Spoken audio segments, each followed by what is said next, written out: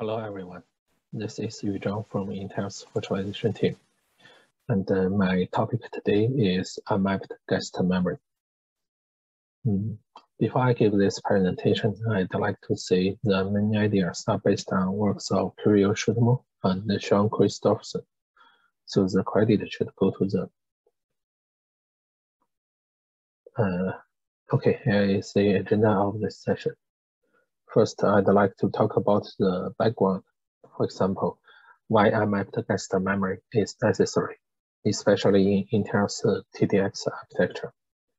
Next, I will summarize the requirement of guest unmapping. For example, why is it possible? Then we will think about the basic targets of guest unmapping. I mean, what do we want to achieve?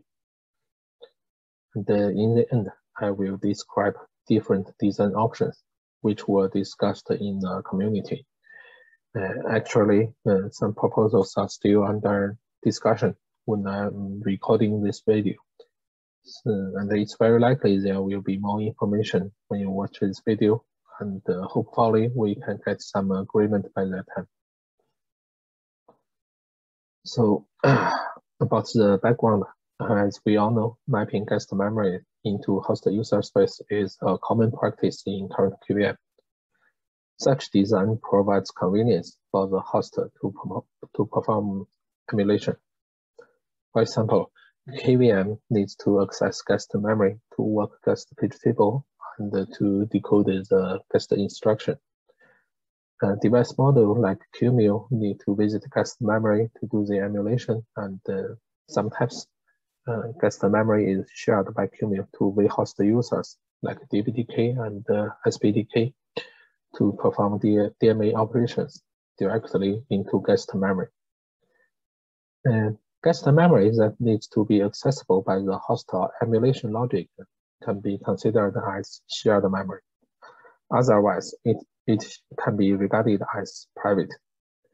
However, since the host has no idea which part of guest memory will function as shared, the most convenient way for KVM is to just map the entire guest memory into its user space, for example, QMU's virtual address space. Also, coupling with HBA and GPA in KVM's mem slots facilitates the GPA to HBA translation.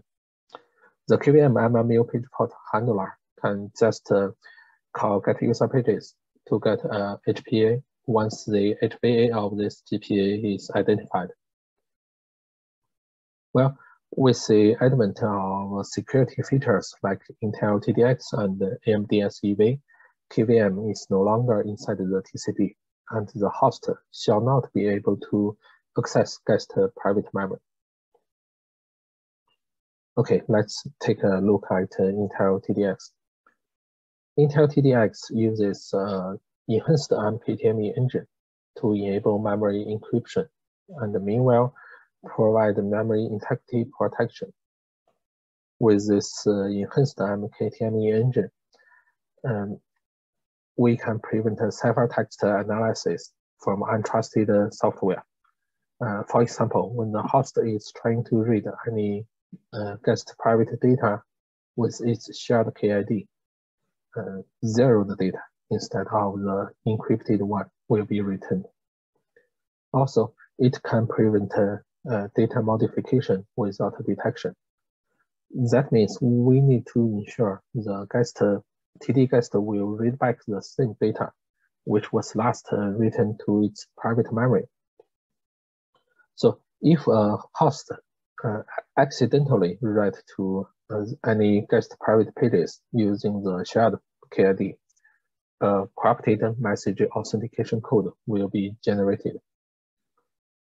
And so what is the message authentication code, and what will happen if the TD consumes some data with corrupted MAC? Okay, message authentication code MAC is a 28-bit integrity check value associated with each cache line in memory. When the cache line data is written to memory, MKTME engine will encrypt the data with appropriate encryption key. and then it will compute a MAC value over the ciphertext, which will be stored in the ECC memory as metadata. In addition to the 28-bit MAC, there is a TD owner bit, which is also used when calculating the MAC value, and it is also stored separately along with the MAC. TD owner bit indicates whether the data belongs to a TD or not. It is set to 1 if the write operation is using a private KID, otherwise to 0. Later, when the cache line is loaded from memory, MKTM engine will check the TD owner bit first and then verify the MAC value. The cache line will be marked as poisoned if the integrity check fails. And on the subsequent consumption of the poisoned data, there are two possible scenarios. If the call determines that the execution can continue, it will treat the poison as a version check exception. But if the call determines execution cannot continue, it will do an unbreakable shutdown. For example, the CPU may not recover from a machine check exception if the consumption of poisoned data happens in some complex microcoded instruction, which involves multiple memory accesses. So, in the worst case, incorrect or malicious writes to the TD private memory may lead to system crash. And our solution is to map the private pages to one specific TD only. And that means we cannot map private pages into multiple guests. In TDX, it can be guaranteed by the same module, also known as Intel TDX module. Also, that means we shall not map any private pages into host user space. And after all, if host is not allowed to access the private page, why should we keep this mappings at all? As mentioned earlier, the need to map all guest memory into a host virtual address space is because binding a HVA with a GPA offers convenience for KVM to get a HPA. But this is only a design choice of KVM. It is not a prerequisite for the GPA to HPA translation. Another reason is because the host has no idea which part of guest memory is shared. So as long as KVM can perform the GPA translation, and as long as KVM knows the address of the guest shared buffers, it does not have to map all the guest memory into each user space. So what memory shall be considered as shared, and what memory shall be private? Well, in TDX, since the instruction decoding is done inside the TD, there is no need for KVM to work guest page table to fetch any instruction. So these pages, along with the guest normal data pages, shall no longer be accessible to the host. Actually, the shared pages shall be very limited. The ones I can imagine are the PV clock pages and, for example, the guest DMA buffers, such as the software LTIB buffer and the ones allocated by DMA DirectIO. So the remaining questions are how to unmap guest memory and meanwhile maintain GPA to HPA translation. Okay, let's take a look at what we want about guest mapping. First, since only guest knows which part of its memory is shared, it is the job of guest to notify host about the shared pages, whether explicitly or implicitly. And by guest, it means both guest kernel and the virtual BIOS. In TDX, it's also called TDVF. Second, we do not want KVM to manage the host page table directly. The task should belong to the Linux memory management subsystem. And if necessary, the memory management subsystem can also choose to unmap guest private memory in its direct mapping. For KVM, it needs to take care of the transitions between sharing and unsharing of a guest page. Another responsibility of KVM is to maintain the GPA to HPA translation. If we want our solution to be also applicable to non-TDX environments, KVM or host kernel should also take the responsibility to guarantee that one-one association between the guest private page and the host physical one. And that means HPA shall be only assigned to one specific GPA of one guest at one moment. And of course, support of the normal VMs shall not be impacted. About the design options.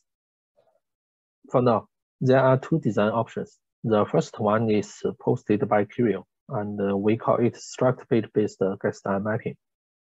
In Curio's patch, guest memory is still mapped when the VM is created. And later, the protection can be provided as long as host cannot use HVA to access a physical page. So eventually, the PFN information will still be kept in host PTE, just with, for example, with present bit clear. So when host user space tries to access the private page with one HVA, a page fault will be generated, and the SIG-bus will be sent to the user space. To achieve GPA to HPA translation, new flags of get user pages were introduced so that HPA can still be returned for KVM MAO page fault handler. And this flag shall be used by KVM only. But for one-one association between the GPA and the HPA, we can only rely on the TDX module. I mean, the cost of adding extra information in struct page or introducing a whole new data structure is actually not affordable. Another disadvantage of this design is lack of support for memory that isn't backed by struct page. Well, to unmap guest memory, the struct page-based solution has two different subversions. The first version leverages an existing flag in struct page, the hardware poison flag. In this version, the HVA is unmapped in host page table by KVM with a fake swap entry. And in order not to override existing hardware poison flag, the second version introduces a new struct page flag, the page guest.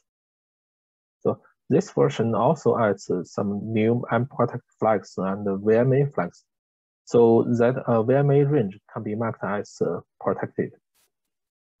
Another improvement in this version is that the host page table is updated by Linux memory management subsystem when answering the unprotected system call.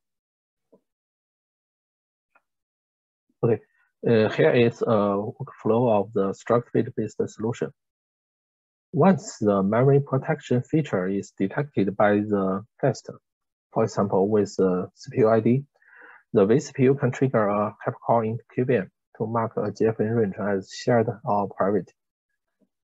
A new exit reason will be used by KVM to forward the hypercall into Cumio, which invokes unprotected system call into Linux kernel. The Linux memory management subsystem will update the host PTE in the system call handler. Later, if a EPT violation happens on the private page, KVM MMU page fault handler will use the new flag, for example, follow guest in get user page, so that a PFN can still be generated and be put into the SPTE. The second design proposal is from Sean Christopherson. In this proposal, the guest private memory is backed by an enlightened file descriptor. This file descriptor shall be a dedicated one, meaning it shall not be shareable between multiple processes. And it also shall be private, meaning it cannot be mapped into any user space. Also, some extra flags may be necessary to convert the entire file to private memory and to truncate the file size. Well, this is a brand new design, which decouples TDP translation with host page table. But actually, there was a similar idea proposed by Isaku in KVM Forum 2 years ago. So maybe we can take a reference from that topic. And about GPA to HPA translation. Zhang proposed to introduce new mem slots for the guest private memory, possibly with a whole new address space. And in this mem slot, private operations are needed. For example, operations from the backing store are expected to translate GFN to PFN based on the file offset and to get the TDP mapping level. Meanwhile, KVM may need to offer operations to Linux memory management subsystem to support the invalidation and swiping or migration of a GFN range. So compared with the struct bit-based solution, this solution has several advantages. First, with FD dedicated to one specific guest and with no HVA mapping, the one-one association between the host physical page and the guest page can be maintained with no dependency on the TDX module. And since the host page table is not populated for the guest private memory, the host will have a small footprint.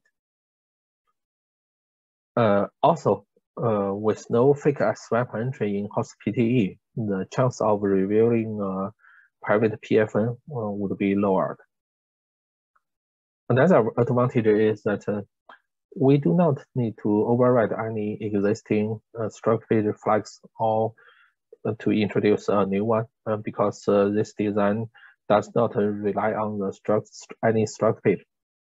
So in the future, this solution may be easily ported to support memory that isn't backed by struct page.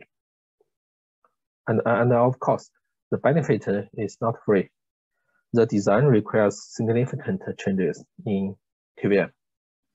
For example, new I/O control interfaces may be needed to handle the transition between private to shared for a GFN range. And the shared GFN range could be small and scattered. Also, the new GFN range, the new GFN to PFN translation approach relies on the enabling of backing store support in Linux. And another impact might be on VFL, which also leverages the get user page to ping guest memory. And if a send device is to be supported, we can imagine some new VFL interfaces are necessary to perform the DMA mapping without any HVA information. For now, the discussions on this FD-based solution is still ongoing in the community. Okay, a short summary of this session. Unmapped guest memory is not only possible, but also desirable. Enhanced security can be guaranteed with guest cooperation. And the one-one association of host page and guest one is doable, even inside KVM, but with cost. So if you are interested in this topic, please feel free to join the discussion let's make the cost affordable. And in the end, I'd like to say thank you to all the people who have been working on this and joined the discussions. Since the discussion is still in progress, some names may be missed here. But anyway, I would like to say thank you all. Also, thank everyone for joining this session. Thank you.